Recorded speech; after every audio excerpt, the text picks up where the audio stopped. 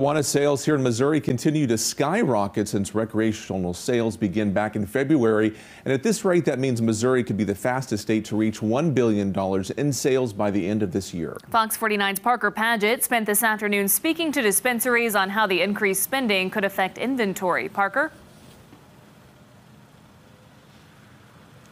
Yeah, larger dispensaries may not have to worry about inventory issues for stocking up in advance or buying in bulk. However, for one small outlet, they say there's no shortage, but rather a squeeze on specific items.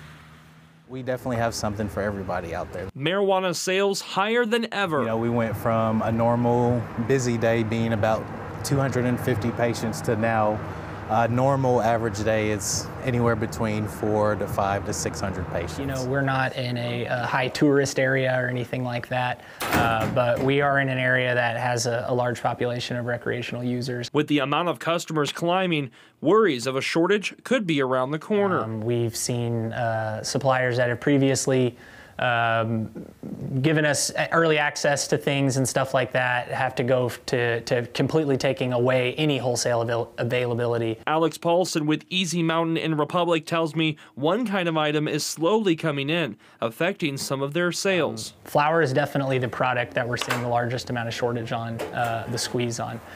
We do have about 50% of our sales are flour.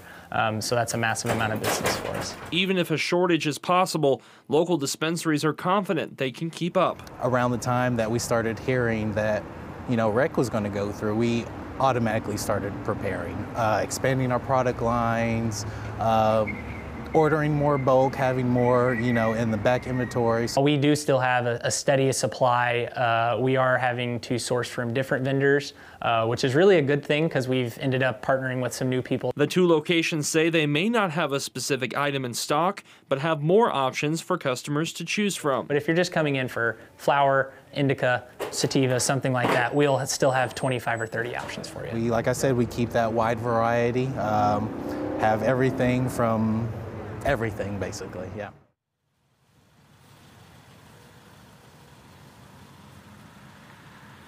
Paulson says one benefit for having a smaller location is that smaller orders can last longer compared to bigger stores. Reporting live in Springfield, Parker Paget, Ozarks First.